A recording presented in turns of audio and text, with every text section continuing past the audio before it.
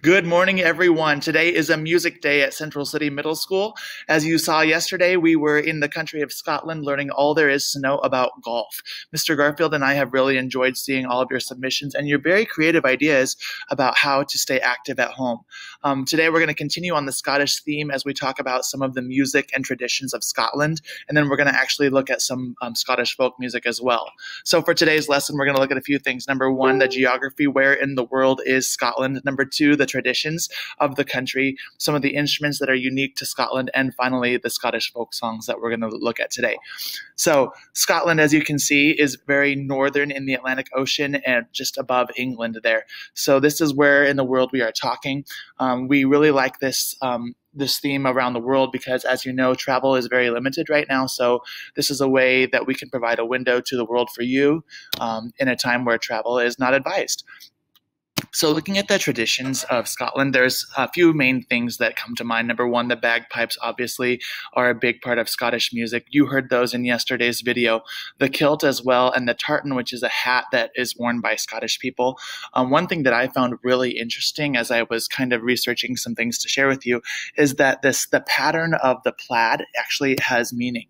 So the tartan or the plaid that they wear is related to their family history or their clan that they belong to, or it can also have meaning with regard to where in Scotland they live. So the particular pattern of plaid that you wear has meaning.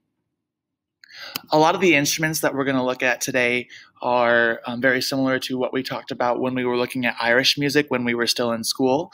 But obviously the accordion and bagpipes are the main ones, but also heard throughout Scotland is the guitar, fiddle, harp, tin whistle, and the bodhrán, which is this drum. So a lot of very unique instruments for this part of the world. And today we are very lucky to have a guest performer who is going to demonstrate the accordion. Let's have a look.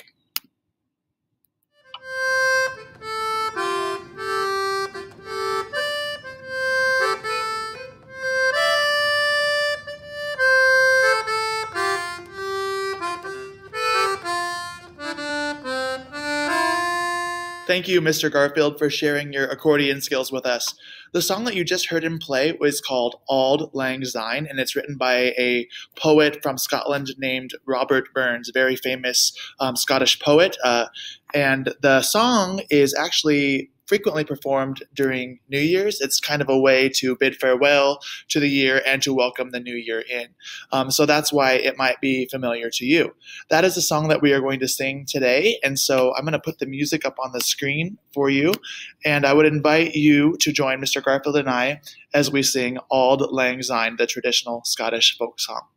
2, 3. Should all acquaintance be forgot and never brought to mind? Should all acquaintance be forgot and days of Auld Lang Syne?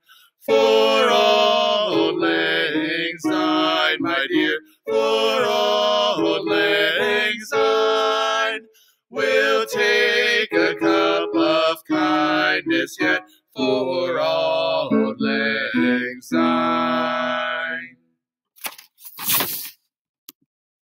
Thanks so much for joining us today, everybody. Stay active, keep singing, and keep sending us your pictures and videos because we want to see what you guys are up to, and we're going to be sharing those out to the group at the end of the week. So be sure to get those in, and look forward to next week as we head to Greece. Have a good one.